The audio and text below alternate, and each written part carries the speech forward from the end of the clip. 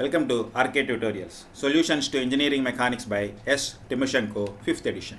In this tutorial, we will discuss problem set 3.2 and problem number 3.13. The four wheels of a locomotive produce vertical forces in the horizontal girder AB as indicated in figure D.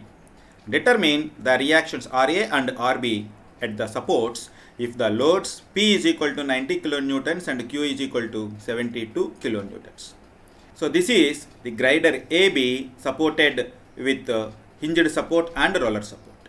Our interest is to find the reactions at A and B because of these loads P and Q. P and Q values are given.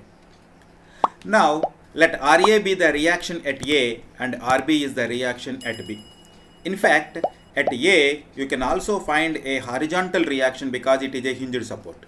Since there is no any other horizontal force acting on the girder AB, I can consider RH is equal to 0 and I need not to consider. I am considering only the vertical force RA and there is only one force at B, that is reaction force RB. By applying the equilibrium equation, I can say sigma Fy is equal to 0. Two forces acting in the upward direction RA plus RB, and there are four forces acting in the downward direction. 3 P's and 1 Q. Hence RA plus RB is equal to 3P plus Q. And P value is given 90 kilonewtons, Q value is given as 72 kilonewtons. So I can substitute there and I will get RA plus RB is equal to 342, equation number 1. Let us consider the moments about any point on the girder AB. Let us take the moments about point A. So if I take the moments about point A, P will introduce a moment in this direction. This P will also introduce in this direction. This P will introduce in this direction. Q will also introduce in this direction.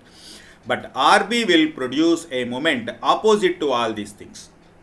And you know all the distances. This distance is 1.8 and this is another 1.8. This is another 1.8. This is another 3 meters and this is another 1.2 meters. Since you know all the distances, so I can comfortably apply the moment equation at point A. So sigma m about A equals to 0, that implies P into 1.8 plus another P into 3.6 plus this P into 5.4 plus Q into 8.4. All these four forces will introduce moment in the clockwise direction, but this RB will introduce the moment in the counterclockwise direction. Hence that is equal to RB into the total distance 9.6. Here P and Q values are given, so I can substitute the P and Q values. Then I will get RB into 9.6 is equal to 90 into 10.8 plus Q value 72 into 8.4. And upon the simplification, I will get RB is equal to 164.25 newtons. And this I can substitute in equation 1 where RA plus RB is equal to 342. From that I can find the value of RA, which is 177.75 newtons. So this RA and RB are the answers for the given problem.